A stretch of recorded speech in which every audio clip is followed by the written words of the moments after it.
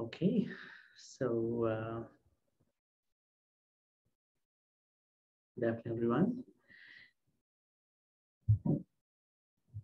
Hello, Varsha, how are you? I'm good, Hamdulillah. Good. I'm sorry I wasn't able to be here last time. My grandparents came and visited for a while, Oh, okay, and yeah, went somewhere, so. Yeah, that's fine. Those things happen to everybody, right? It's fine. I might have to turn out the echo here. Come back.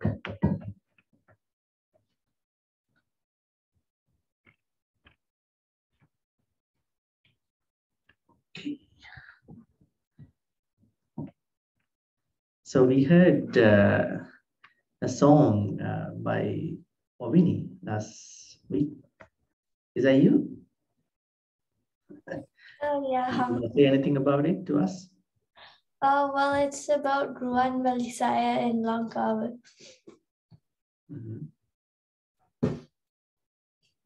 It's about Ruang Balisaya and Lanka. So what did you, see in the lyrics? I mean, what does it talk about exactly? I mean, just a history of Ruang Balisaya, or yeah, it's like the video? It's like the history of Ruan Balisaya, and then in one part it was talking about like all the Buddhas that like Gautama Siva Buddhavarian and stuff like that. Okay. Okay, so we are supposed to discuss about, I think, the next perfection, paramita. Does anyone remember what we did last time? I think we did Aditana. Aditana. So, Danang Silanchane Kamang, Panyaviri Panchamang, Kanti Sacha, Maditana, Metta. Okay, so today is Metta. So I think this is going to be the 9th paramita. So we have only 10 paramitas, 10 names of paramitas, perfection. So today is going to be the 9th one. Okay. And I see another interruption here, the battery. Sorry about that. You all have to. Okay. Yeah. So metta is one of the main, I would say, the most important virtue, in a sense that we practice in our daily life. Is it correct? What is metta? Anybody knows the meaning of metta? Loving kindness. Okay. Recently, the Facebook was changed to Meta. Is it Meta or Meta? M-E-T-A. I think it was just Meta. Somebody said, what if you were to add another T between T and A? Metta. So metta simply means friendliness. This is the generic idea of metta, but it ranges. I mean, the meaning ranges between friendliness and like another higher meaning of that particular virtue. Actually, in one of the suttas, the Buddha said, if we really truly practice metta, loving kindness or friendliness, the good karma we make can actually take over any other good karma that we do by other things, dana, sila, so and so forth. Now, Varsha might be a little bit wondering, how can this notion of friendliness become a mental thing? Because we say friendly means, okay, I'm friendly with this guy. I'm friendly with all these people, right? How can this become a kind of a mental attitude? Is friendliness a kind of a mental attitude, Tarushan? Or is it just a cultural norm? I think it's like I don't Is it an know. attitude, or is it something like an action that we do? Or is it the both? I think it's like both. Is the both? A little bit of both. Varsha? What was the question again? Now we were trying to understand metta to be friendliness, right? So we know we need to be friendly with most of the people. Like we want to be nice to everyone, right? Even with the bad guys, you know, they want to say you are a bad person, right? But we know how to be smart with those people. So if metta is to be understood as friendliness, so then how do we take it as something mental? So is it a kind of, because in Buddhism everything is mental, right? Yeah. Everything is mental. Like even karma is also mental. But the Jains, the Buddhist time, there were Jains, like the people who are very famous even now. They said more things about the physical side of activity. Let's say you are walking, and then they say if you step on any animals, like tiny creatures, then you are making bad karma. The Buddha said if you don't know, then you don't make karma because you don't know. But if you are doing it intentionally, then you are making karma. So it is in the middle path, you know, it is not extreme about stuff. When Devadatta, you know, who is Devadatta? Ovini? Who is Devadatta?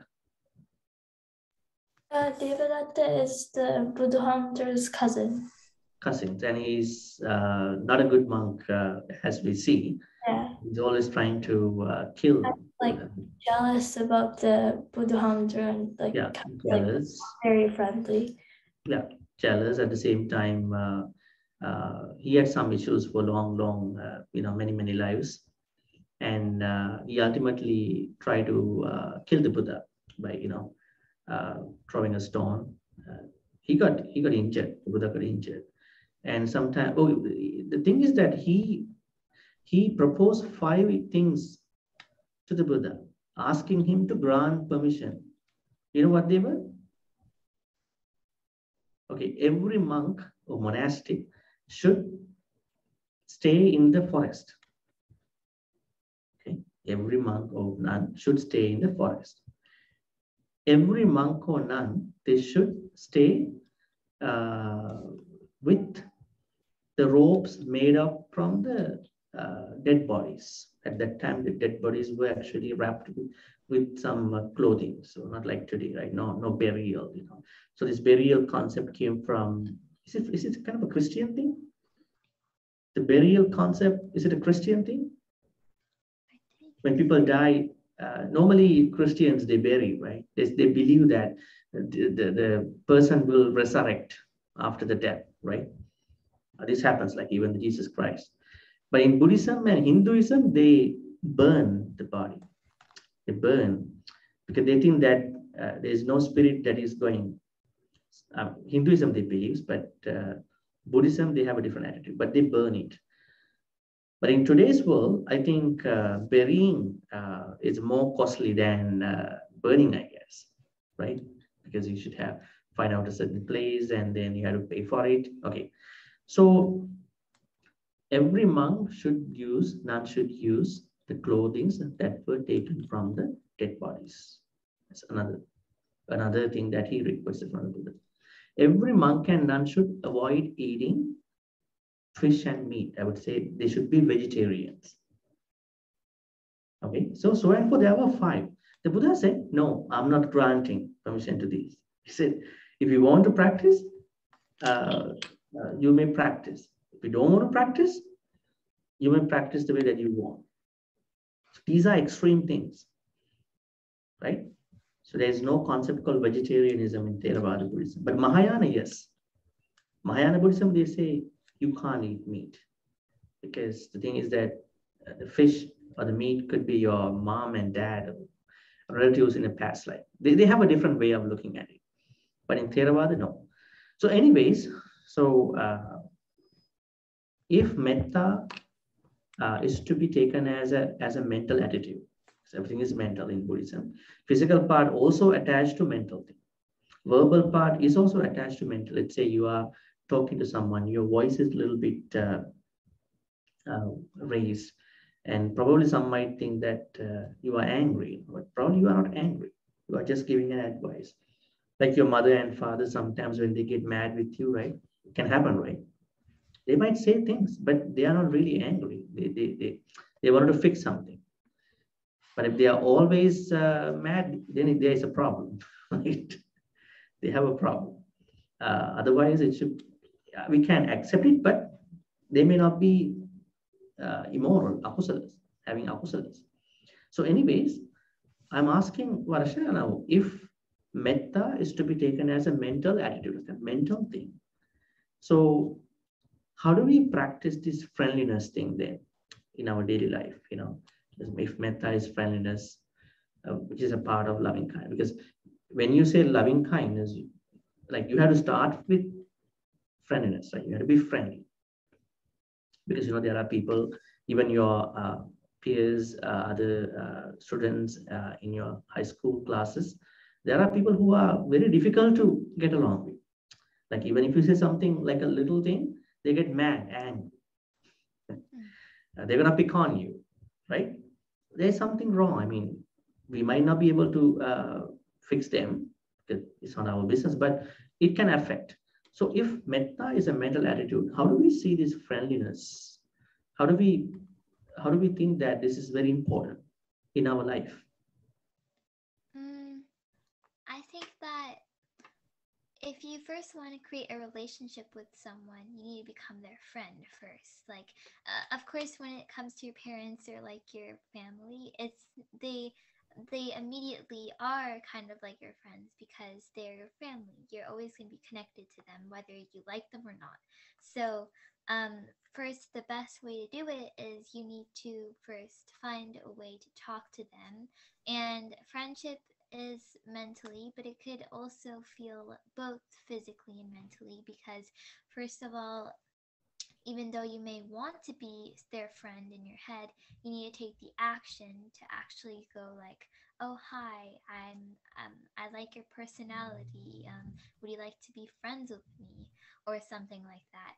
And when you start to become friends with this person and you kind of get to know them, like how they're, what they like, what they dislike, what, you know, who they are, then you start to kind of admire them in a way where you like, you have friends, you may not like love them in like, you know, the way as your parents, but you still love them as a friend and you admire them and you like, you know, support them. That's what friends do. And so basically when I feel like the word metta, when you're like friendship, and it's mental, but you also need to take that physical approach as well to go out and actually be friends with them. But also it's more like a relationship of loving and kindness, where you are being kind and you are admiring them, but you also need to create that friendship first. Yeah, that's a great way of looking at it, right? I would say, now, as you said, the physical part is so important. And then there are different layers of love, because we know filial love, parents one, and then I would say different other, I would say siblings have their different love, and then other people, like generally speaking, to every being. Like I think you just did the loving kindness meditation with Bhante Sumendra, right? May I be well, happy, peaceful, and this is, you know, this is what we've been doing.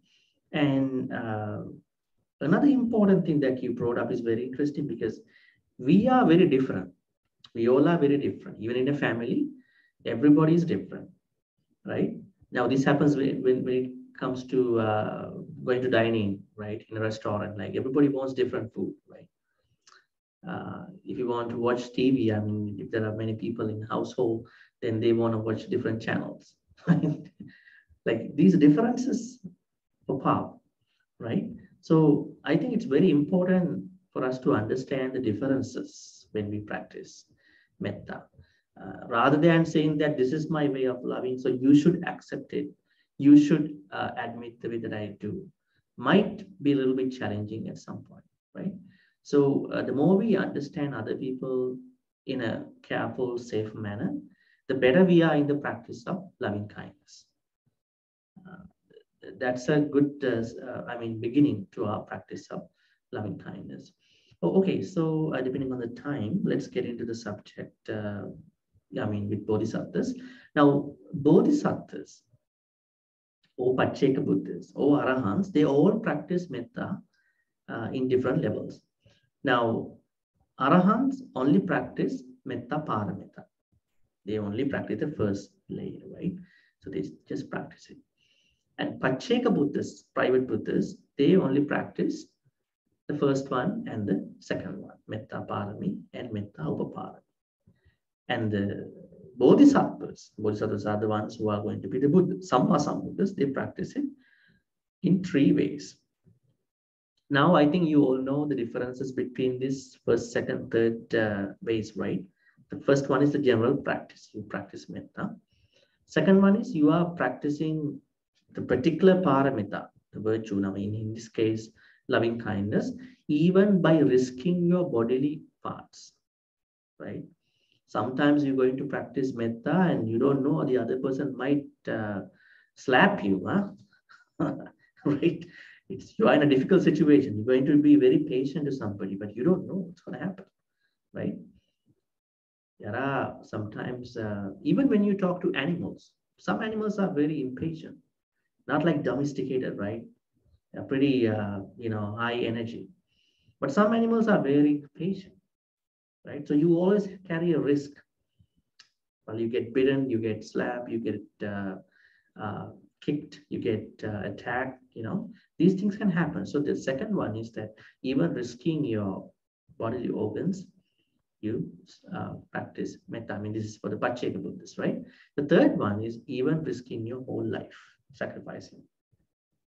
Bodhisattvas practice that way. We have so many, examples in Jataka stories about that. So this is basically how we have to understand metta. But I wanted to bring your attention to something very interesting. How many of you know the other important areas of metta? Now, Varsha brought up very interesting, aspects about this topic. Although this is mental, we of course know, because in Buddhism, everything becomes mental because it carries a karma part. That is why it becomes mental, right? Because there are people who are showing kind of a fake friendliness, right? Behind the scene, they attack you. Are there people like that, Tarusha? Yes. You haven't met them. We're not supposed to meet such people, but it can happen because the society is very comparative. Everybody's trying for the same thing, probably. Money issues, status issues, other personal things, right? So there may be people who might show it physically, but it might not be the truth. But as you said, Varsha said, it is also very important to show it to other people. Now, let's say, you always admire your mother and father, but if you don't show some, I would say, some care from the physical side, go and be around your mother, right? Talk to her, talk to father, they don't feel it, right? Is it correct? You just say, I love you, but you don't show your, that care. They might not feel it, right? That like you talk to a cat, hey, you know what, I care. Cat doesn't know what's this, right? Dog is either. You got to show some kindness, some loving kindness, just patting, stroking. They feel okay. There's something going on, but the limit. You don't want to mess up anything, right? We have to do everything at a limit. So, it's kind of a, kind of a paradoxical thing. So we have to be very careful. So we need the physical part and also the mental part, but mental part is very important.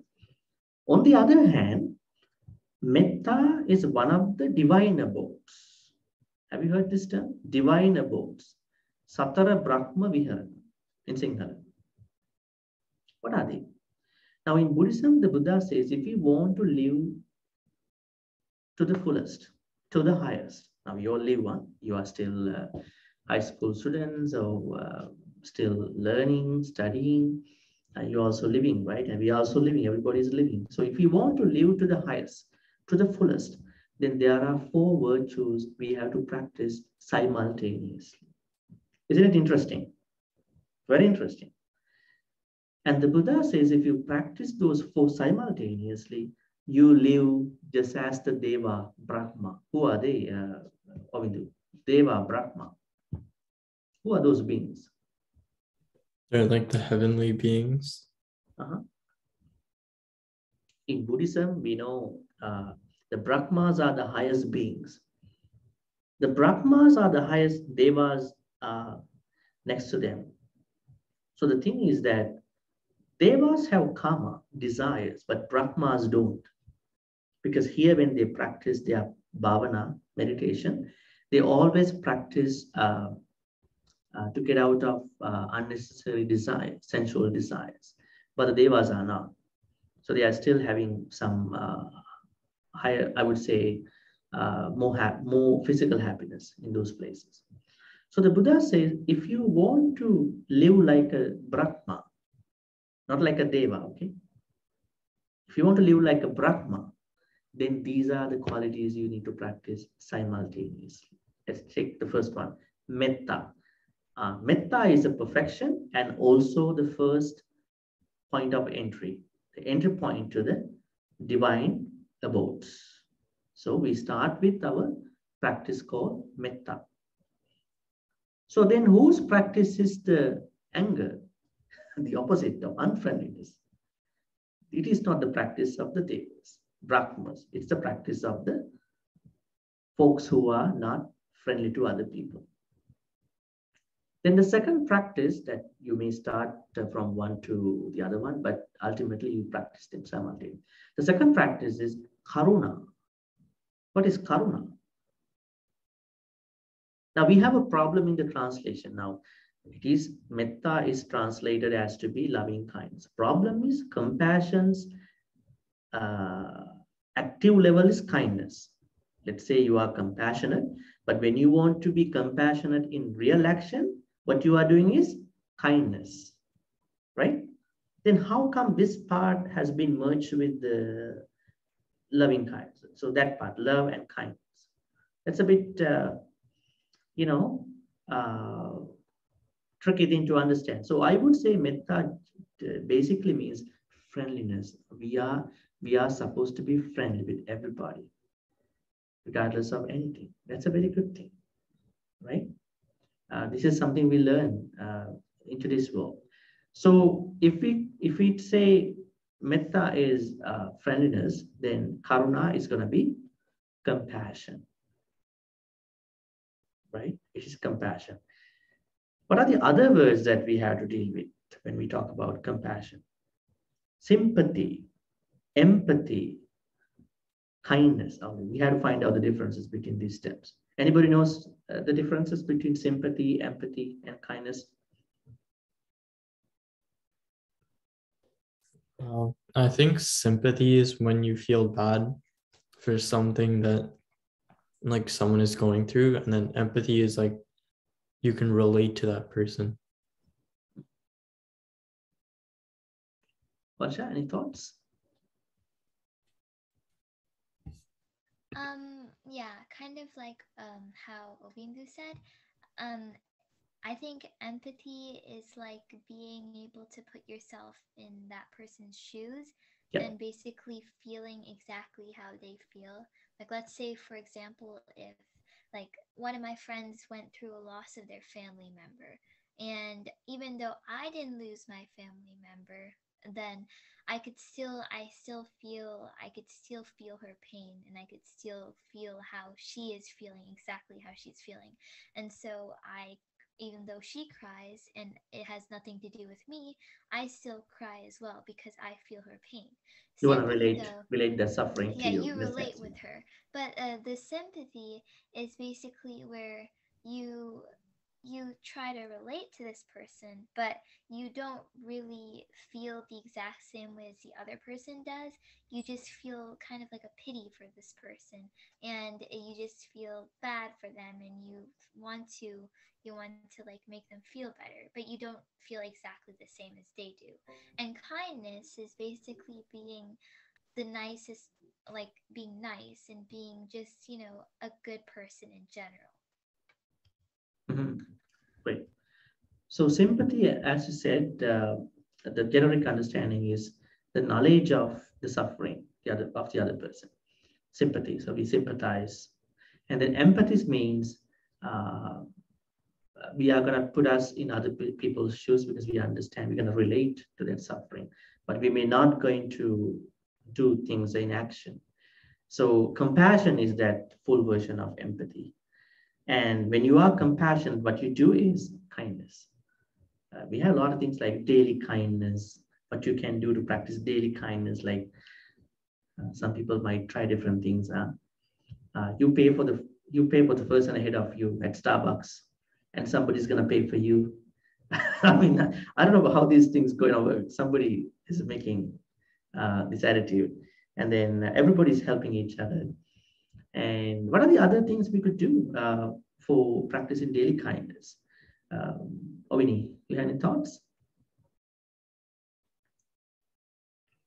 Well, to practice daily kindness, I feel like you would have to like actually be kind for like stuff that people actually need, like help. Like for example, if you meet someone that's you see someone on the street and they drop their groceries or whatever they bought, you can go and help them. That's something like daily kindness. But I would say like if you see someone and like I don't know, you don't like their clothes, but you want to be kind, you don't just go up and say, oh, I like your clothes, just so you can practice daily kindness. That's not, you need to actually feel and like have sympathy for the other people. Mhm. Yeah, true. I remember there was something happened to me when I was in Vancouver many years ago, I think 2015. Uh, I was actually waiting to buy kind of a smoothie at Blends Coffee, right? And then actually somebody cut the line like in front of me, and then looking at me that I'm the first in the lineup, and then she felt bad and she was going to buy my drink at that point. Yeah, this happened to me. I mean, I don't know what's the basis of that kindness, but this happened. This is one thing. And there are so many other ways. I wanted to know anybody else experience things like daily kindness from other people towards you, and they will talk about what we could do to other people. Tarusha, anybody was very kind to you on a daily basis, like randomly or long term? Not that I can remember, but I know a lot of people have been kind to me. Can you talk a little bit louder, please?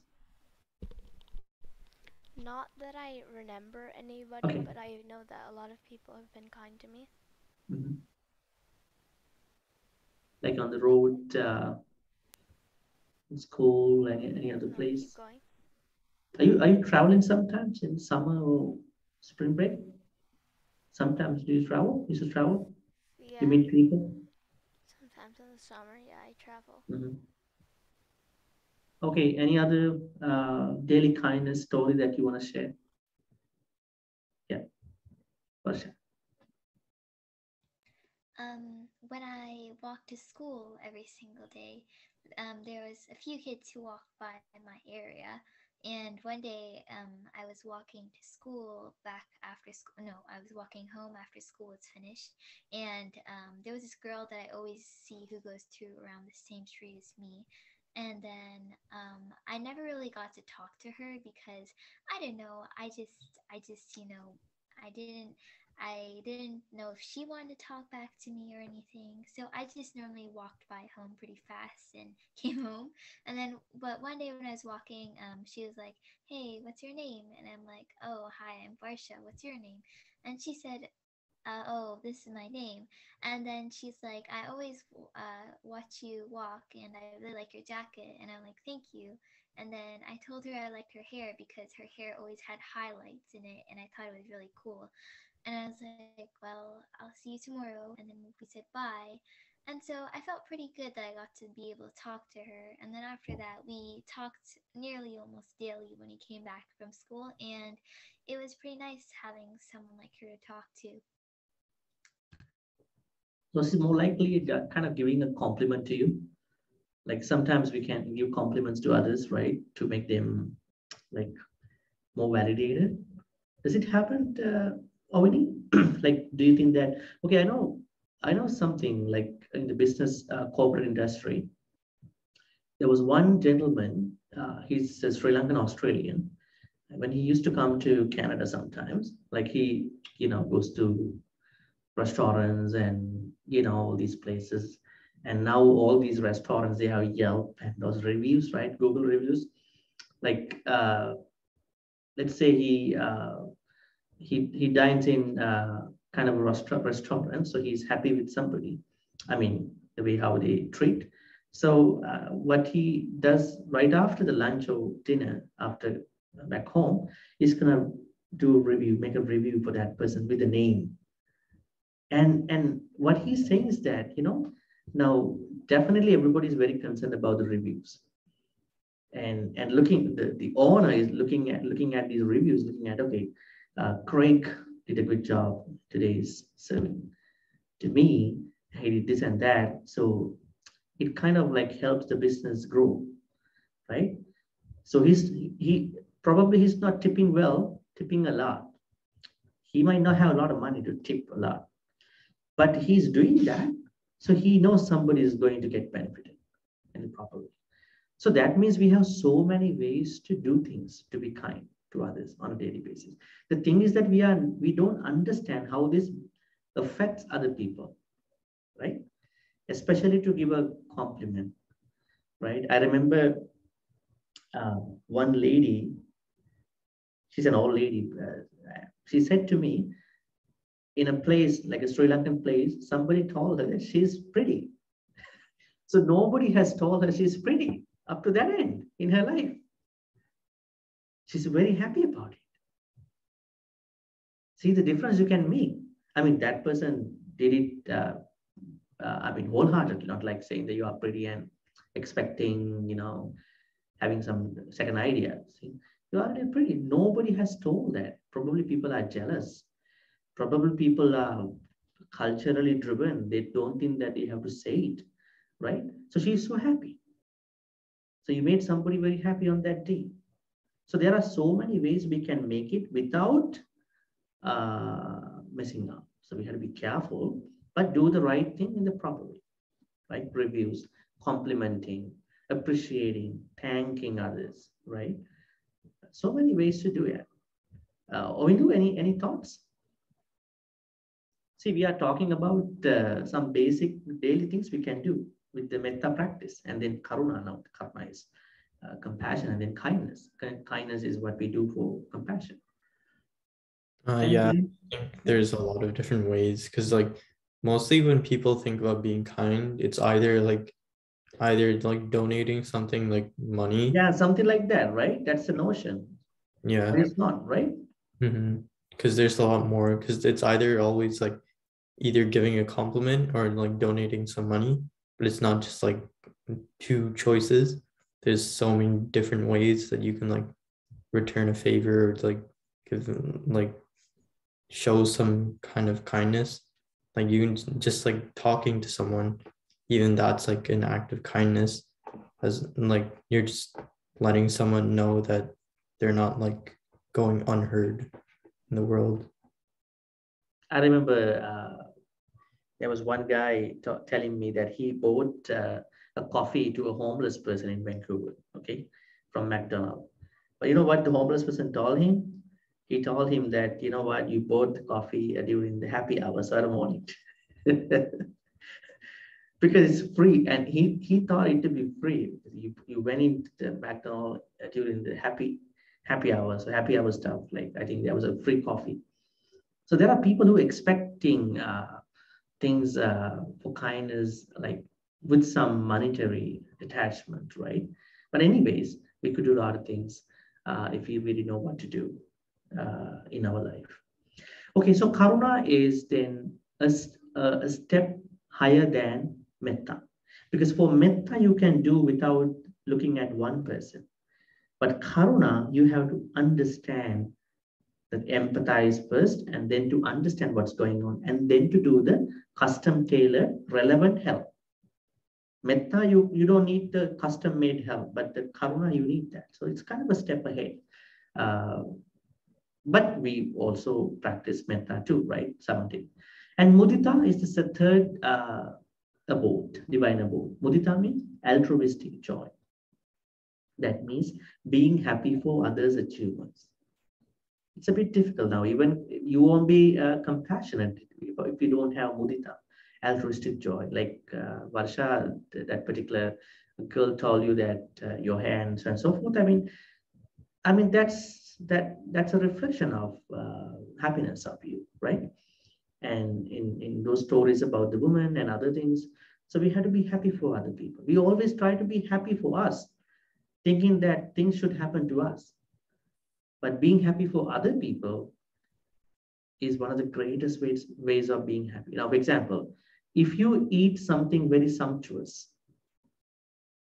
look at the happiness. If you eat something really sumptuous, really delicious, and if you give that portion to other people, the happiness you have after some time, which one will be more at that point? The moment you think you want to eat, yeah, you want to eat it actually. You're so hungry and you're craving for that. But let's say you take some time, after 3 months, you look back, what happened? What if I were to give this to somebody who really need that? I mean, I'm not saying that you had to be, starving, right? But look at the difference between the happiness that you have by donating and then eating alone. Which one to be more joyful at a certain point? After some time, looking back, that thing, which one to be more joyful, is truly joyful. I mean, not like fun. Fun stuff can be like very temporal, right? It's gone and then you have to find out another fun. But here, you know what? I mean, looking at the true happiness, true joy. Any idea?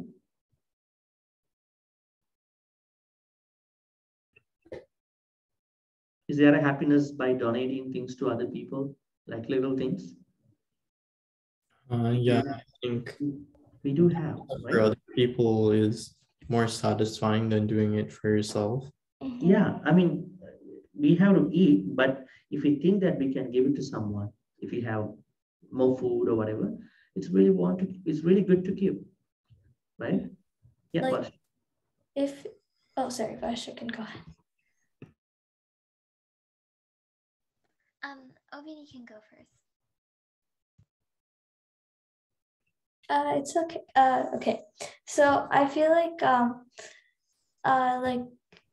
if you were to, let's say you got like your favorite food and you really like it, I feel like if you were to give it away to someone, then looking back to it, you would feel much better that you gave the food, because you would also know that they enjoyed the food and you would just be so satisfied. And it's more like you're more happy knowing that you gave something to someone and they're happy, more than just enjoying it yourself. That's a happiness that you make through a lot of hardships, a lot of struggling. A lot of people, not you, I mean, other people, they think that this is something that I wanted to eat up. Yeah. So that's what I was trying to say, So when you look back, reflect upon the particular thing. You are more happy when you donate, That is mudita. Varsha? Yeah, so kind of like how Ovini said, it's kind of like that feeling where I like to bake a lot. So I bake things, and even though it may be a dessert that I like myself, like maybe cookies or brownies or cake or muffins, and I make it, and then I'm about to cut a piece for myself, and I'm like, I want to see how everyone else thinks about it first, because I've already tasted it before, and I want to know how everyone else likes it. And you kind of have this really good, nice feeling where you see someone else try that food that you normally eat, and they're like, wow, it tastes so good. Oh my God, thank you so much. And it tastes so good. And then you feel like really, I don't know how to explain this feeling. It's like you feel proud of yourself that you did something right, and like that maybe that dessert that little piece of dessert that you sacrificed for someone else was still a big thing, and that it was worth it. Yeah, so it is versus, it is eating alone happiness versus the long-term happiness you are creating after some time. It's not like a kind of a very quick kind of a happiness. Yeah, so this is mudita. And upekha is the balance. I think the last paramita is going to be upekha. It's going to be something that we're going to be doing on, I think, 6th, right? Yeah, 6th of March, before the spring break. Okay, so today we were discussing about metta. Metta means friendliness.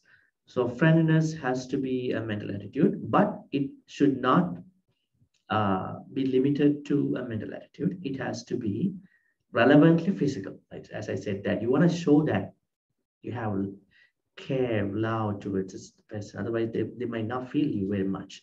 And then also we had to be careful. There are fake people who showing fake kindness, fake loving kindness, fake metta, right? We have to be understandable about those things too. So bodhisattvas practice this paramita perfections in 3 ways: mettā-pāramī, mettā-upā-pāramī, mettā-pāramī. Any questions? Yeah, you already asked questions. Yeah, Varsha. My question is, I feel like it might be a dumb question, but you know how there's all the perfections of like patience, compassion, loving kindness, and so on. What about those feelings you feel that aren't perfect? Like maybe when you feel sad about something or angry about something, often like we don't really feel like we're perfect, because we can't always feel like we're happy and perfect, because there are times where, you get angry at something and you get sad at something, it's going to happen. So what do you feel about that? What do you think about that? I think those feelings are very normal to all of us, natural to all of us. Those feelings are actually arise because of a feeling that we don't have anything to do to other people. We don't have anything to share with other people. Like metta, karuna, mudita, upekha, they are good feelings that we need to spread across, right? So when you think that you are bored, you have nothing, because you probably compare with other people what they have. So you look at other people, some people have money, food, all that. This could be a moment where we might feel that, oh, I'm all alone. I have nobody. Nobody cares me, right? In Buddhism, it is always said that don't wait until other people give kindness to you. Other people give mudita to you. Other people give loving kindness, friendliness to you. You be kind first. You be friendly first. One example, when somebody comes to see the Buddha, do you think who's going to start the conversation? Was it the Buddha or the person who came to see the Buddha? It was the Buddha. And then who is going to smile first? Was it the Buddha or the person who came over? The Buddha. Because we have to trust in ourselves. We could do things. Probably we are not money-wise affordable for stuff, but we are making in our own way. In order to be a good person, like a successful person, we have to trust in ourselves to do all these good things. I mean, metta, karuna, mudita, upekha. Then, of course, we can get over these subtle worries, frustrations that come at different times, right? Because they come as a response to a notion that we are not lucky, or we are not, good with some other people's achievements and all that. So give some power to us, to you actually. That will empower you, and then to start the practice. And then when you keep doing that, you will be successful. Takes time. Make sense, Varsha? Yep, it does. Okay. Okay.